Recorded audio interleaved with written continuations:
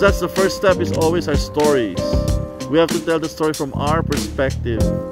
And that's what Rizal did with No Limitangere, and that's what Carlos Bulusan did with Americans in the Heart. And I think it's a great way to teach students about our history, about our narrative, our experience here, our shared experience.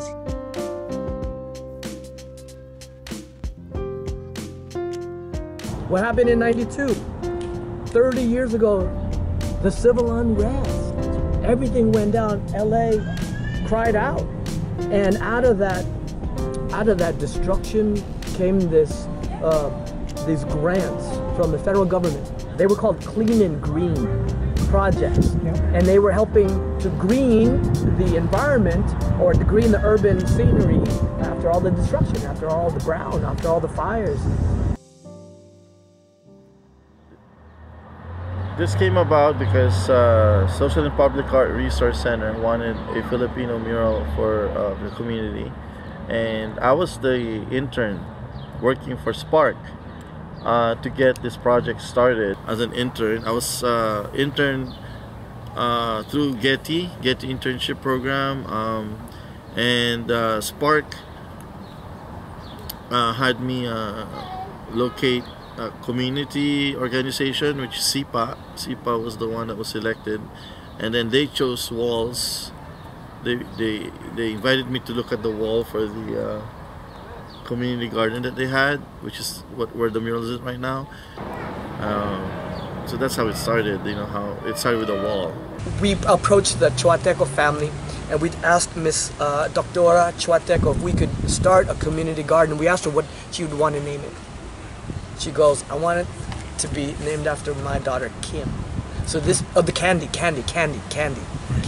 So this became the Candy Chuateco Community Garden in about 1993. And then after the community garden was established, with Dr. Chuateco's blessing to allow us to have, have presence, the mural project came about, I believe, through Spark, through the Social Public Art and Resource Center under the direction of Judy Baca. And then of course they had the whole competition for it. So that was SIPA's kind of role. We helped access the community garden, and therefore that wall, which was the postal annex. So before Ride Back Ranch, this was owned by the U.S. Postal Service as an annex, a building, and we thought they were gonna tear it down. So he said, we better do something quick so they don't tear it down. They did not ask for the whole wall to be painted. It's up to the artist. Because the budget's not enough to cover the whole wall. If I wanted the whole wall, I have to get funding to complete it. I have to get additional funding to get paints to complete it. It's only enough to cover a third of them, not even half. So it was going to be the taller part of the wall here. So that's the one that they wanted a mural in. The one that they said is the one that we are competing for. But if it's the option of the artist to do the entire wall. What I remember is the process of it being done, the process of it being painted. My early memories of it was always a work in progress. There at the different stage of the painting, and seeing what new face is about to pop up. It was always it was strongly a community thing.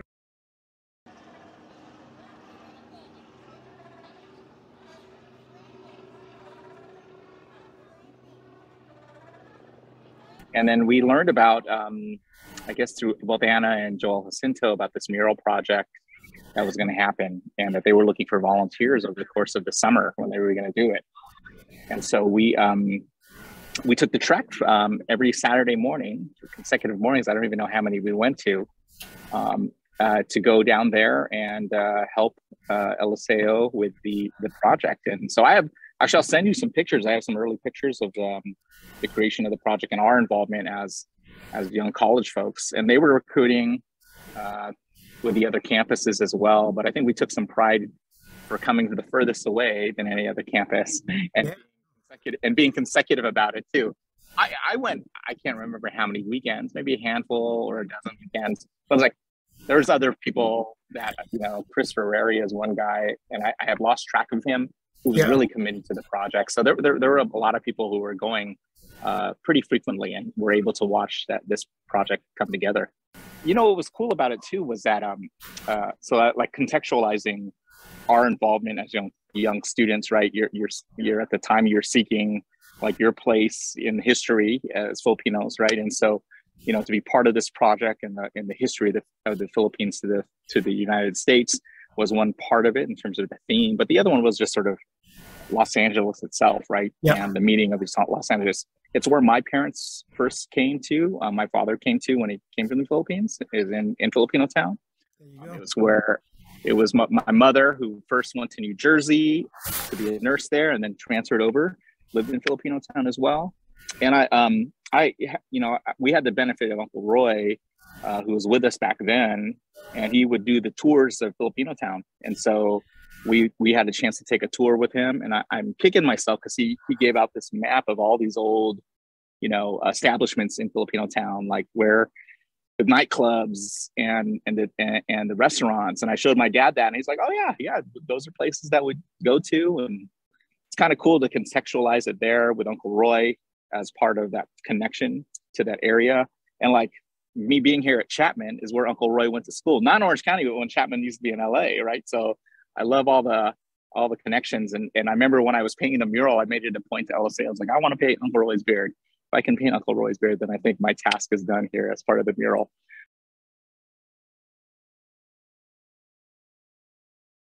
It was a special time. I think the very first thing that I remember how important that was, because it was actually the very first thing that the community was ever going to have in terms of even having some sort of place here in historic Filipinotown.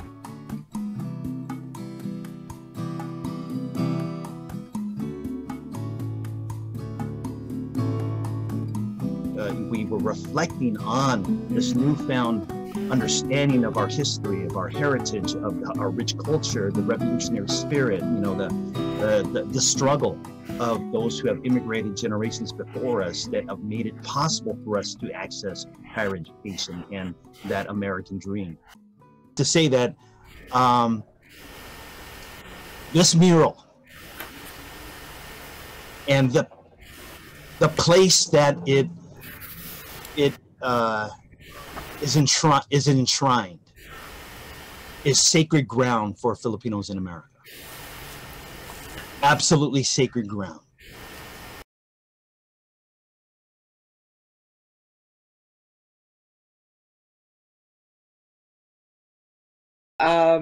It started with the discussion with Eliseo, and he's been wanting to update the mural because it was full of graffiti, and some of them really nasty, anti-Filipino graffiti. And so we were talking about it. He said he doesn't, he's got a little bit of money, but it's not enough to hire people to help. He said it may take 1 or 2 years. And we were just discussing this. And I said, why don't you come to my class and talk about it?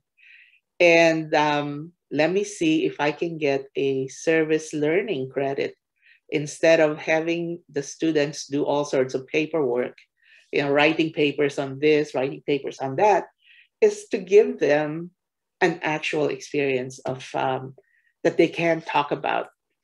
And so he came, he spoke. It didn't happen that semester because I had to get it approved. The next semester, I did. They even modeled for, if you see the tank during the 1986 People Power, that's them modeling, pushing the tank. And the lower portion, that's new. They added names of folks that were part of the Phil-Am immigrant experience. And they helped in that. They wrote the names. It's a good starting point and say, this is where we came from. When I bring my students there, and then we walk through every section and point out who that person is and what is his relationship, her relationship to the community, to being a Filipino American. What does that mean? It's just made a huge difference in the lives of the students and their families. They start bringing their families there. I mean, for example, one of my students, and I think you saw this in the video that I sent you, she was shocked. She didn't even know, but she saw the Rockefellers there. She was the niece of one of the members of the band, and the Rockefellers in the 60s were huge. Dinah Shore had them in her show and everything. A group of Filipino kids, performing in national TV. And she was just really shocked and happy to see that. And then she brought her family there, and they were also shocked, and so on. So I think it has an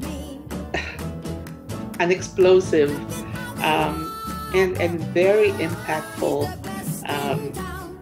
effect on Filipino Americans and their families.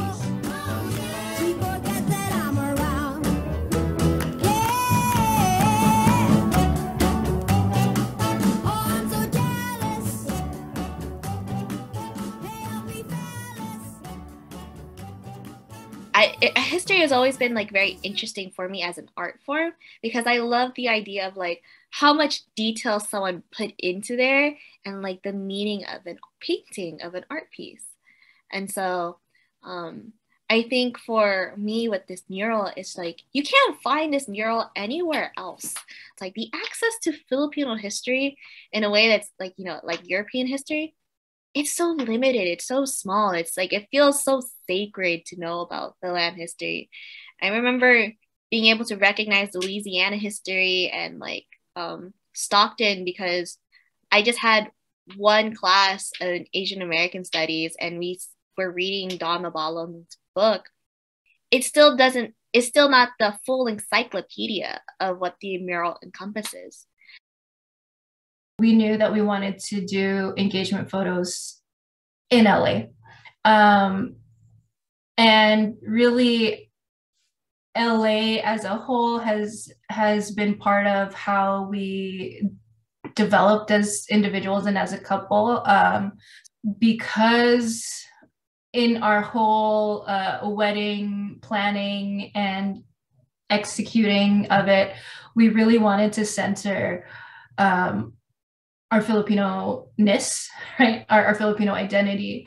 I think it was just natural for us to include something that has been such a big part of our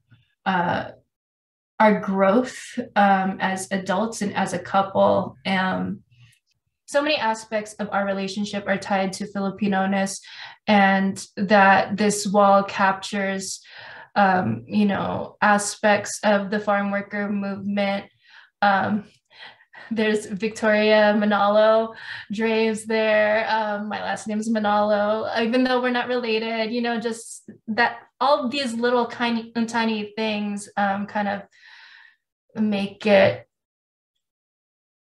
I don't know, like a good fit. Do you want to add anything to that? Yeah. What's the most Filipino thing? Historic Filipinotown. Okay, what's the most Filipino thing in Historic Filipino? The mural. So it's like the most Filipino of the Filipino thing that represents us. And so we just had to go to, it's sort of like a pilgrimage. We had to go to the place where our people, started. And for me, it's like, it's personal because my family was there. My Nana's house was on Carondelet, a few blocks from the mural. My dad went to Belmont High School, right? Like right down the mural, like down the street. So for me, it's a personal connection that I had to go back to my roots, and then my roots are now Aaron's roots, which is now Amihan's roots, and that we are rooted in Filipinotown. I want that as part of our, our romance and our love, and I want that as part of our trajectory, that we will never forget, like who we are as a people, but also our family story. Get there at 9, and then we'd work till about 11. We'd take an hour-long break, and then work from there till till the sun started to go down a little bit.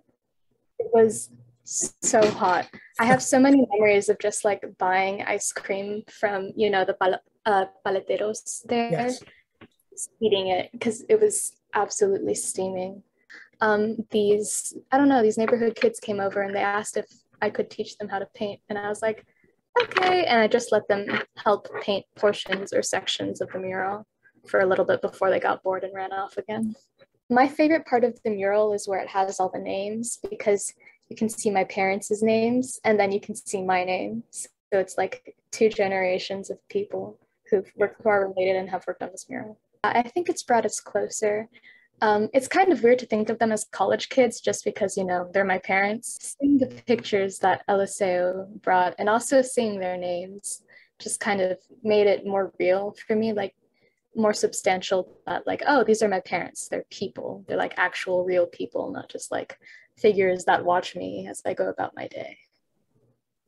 I like to think of it kind of as a time capsule in a sense, because not only does it hold like the memories and the records of, you know, history of Filipino Americans, but it also holds a more literal history of Filipino Americans, like our presence here in the form of our names on that wall.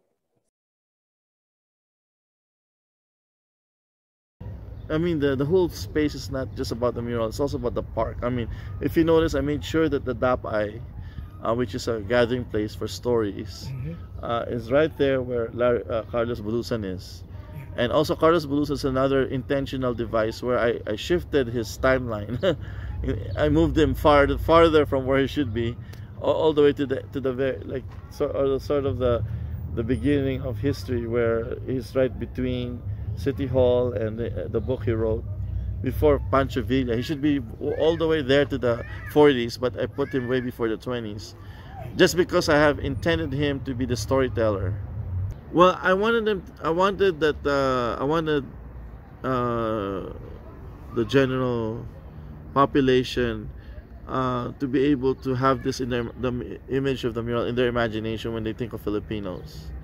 That when they think of Filipinos, see a Filipino, they see this image in their mind, the image of the mural, because then our stories are lifted to a work of art that you know that kind of elevates all of us.